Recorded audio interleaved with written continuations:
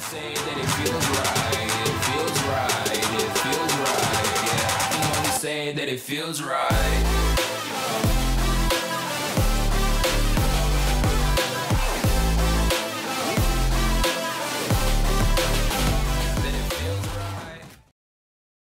Kadugaya, I'm Model, and what you are watching is basically a bit of a follow-up video to my to the video I uploaded yesterday, which if you haven't seen it, there's going to be a link to the description. It was basically an announcement of my Pokemon Y Egglocke series, and I got a lot of questions in the comment section down below, which is why I decided to do like this follow-up video and yeah, explain basically how PKHeX works, how to install it, all the options you can have there. And yes, let's just jump into it, basically. PKHeX, this is going to be a tutorial about PKHeX, as I said, because there was a lot of questions. The installment, you don't really have to install it. All you got to do is download a file, go to your browser, Chrome or Mozilla or Firefox or whatever, and just type in PKHeX. The first link that's going to pop up, that's the right one. Or you can go to the description of this video. There's going to be a link there which you will just click, and it's going to get you to this site right here. And here's going to be everything about PKHeX. It says whatever it says, and you're going to go download location right here. You're going to click that, and you're going to click to download file. You can't see that because that's a bit to the right, but okay, see download file right here. Right there to the right. Let me do a little bit of this live editing. Yay! See, download file is right there. Click it, then download zip. I'm gonna click that, and yeah, I'm gonna do it again. Also, it's gonna say number 2 right here with me. Right there. See the bottom left corner. It's gonna open a PKHeX zip file, which you can extract either using 7-zip or WinRAR or whatever extraction program you have. Just click that. Basically, it's gonna open this up. Yeah, let's ignore that. And these two files. Basically, I have a folder right here. It's a new folder. It's an empty folder. Just drag and drop this into here, and it's gonna open up PKHeX for you. PKHeX cord. These files, you need to have them. And right, this is the program you have. Now to open it up, it's gonna ask you if you want to make a backup folder. No, it's not. I mean, it might ask you if you want to make a backup folder. If not, that's fine. But yeah, basically this is the program. Let me do a little bit of this so you guys can see it better. Now, first of all, why would you want to use PKHeX? PKHeX is a great program. If you have save files, if you have files, if you have the ability to use Homebrew Launcher, or if you have custom firmware to extract the save files of your 3DS games, this is a great program because you can basically go to File, open something, and you can see main. This is my extracted file from my Pokemon Y copy. I just started, so you know I chose Froakie as a starter, but we can open this up and see that we have a party box here. Just a Milotic egg, which is illegal. I chose Froakie as my starter. It says it's legal because I didn't nickname it. It's whatever. Yeah, and these are all the boxes in my save file. Basically, I can edit my boxes here if I want to. I can do whatever I want. I can make my Froakie level 100, change the ability to modest, I guess, sure, because why not, and give it, no, let's make it 98, because that means it's going to be able to evolve. Now it's level 98 with modest nature, so that's nice.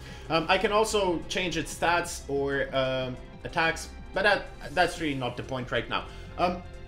So this is it. That's why you use PKHeX, right? But in my video yesterday, I said you guys were asking me, do you need 3DS for this? To send me eggs? And no, you don't need 3DS to send me eggs, because you can also use this as a Pokemon generator, basically. See, if I close it down, yes, I want to leave and open it up again. I can also create files, right? I can do this Pokemon and make a Pokemon file, which on my computer, of course. You don't need a 3DS. You can basically do something here. You can do species. I guess let's do Milotic, because I always do Milotic. Click the nickname tab, name her Grace, because that's how we do it. And let's just, I guess let's go Feebas, because if it's gonna be an egg, let's go Feebas. Modest nature, as always, because why not? Held item, lefties. See, that's you can choose whatever you want. You can give it species, nickname, experience level. You can basically set it to whatever you want. But if you're sending an egg, you're gonna probably want to have it level 1. And click is egg, ability swift swim, that's fine. And you can also make it shiny with this nice and left thingy right here. Make it shiny. If you don't want to make it shiny, if you have something shiny and you don't want it to be shiny, you click re-roll here, and it's gonna re-roll the PID, and it's not gonna be shiny anymore. So again, if you want it shiny, click here. If you don't want a shiny, re-roll. It's as simple as that.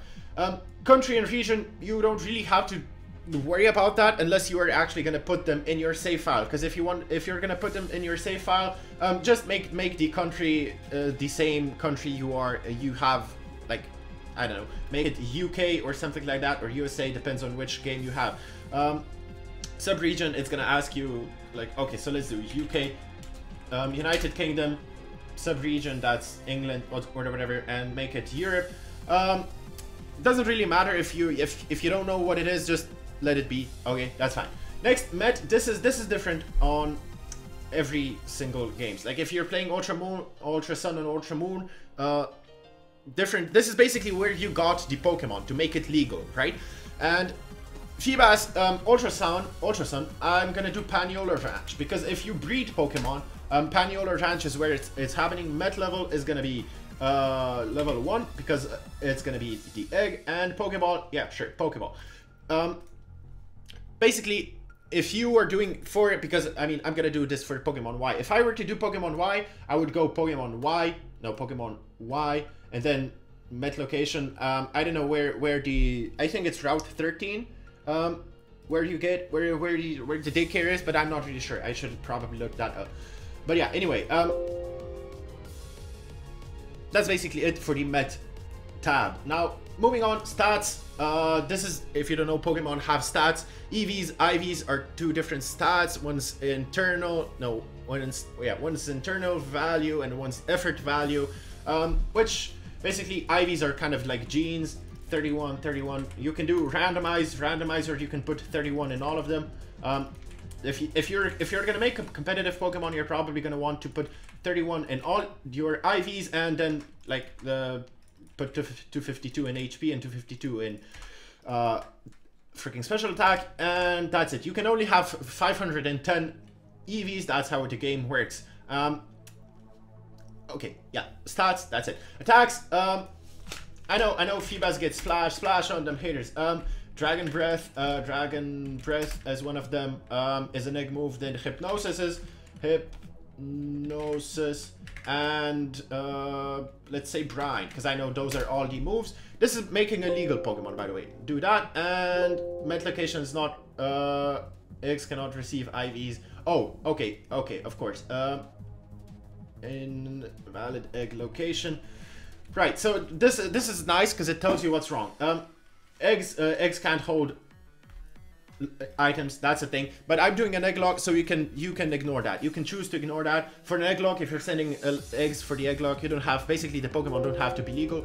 And in my egg lock, they don't have to be legal at all. You can send whatever. You can send Kyogres with different moves and whatever. But yeah.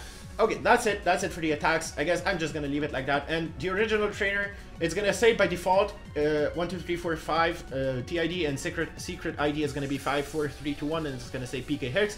Just don't touch this. Don't touch this. It's fine unless you want to specially touch this. Don't. And yeah, basically now we've created a Pokemon for an egg lock. And okay, where are they? Now you go to the file tab, right? Top left of the program file, and it's gonna ask you to save a PKM file, and we're gonna do just that. Let's see. Let me go to my desktop. Where my desktop at?